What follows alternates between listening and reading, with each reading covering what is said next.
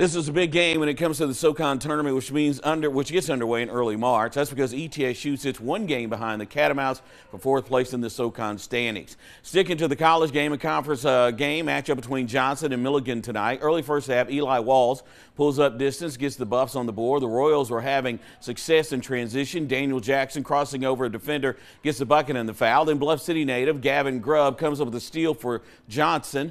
Long outlet pass to Trey Prater, who coached him for a pair. Still first half, Julian Wilson gets the entry pass and goes to work down low. 3 points the hard way. Milligan would go on, or should come up a little short tonight. That final 69-68.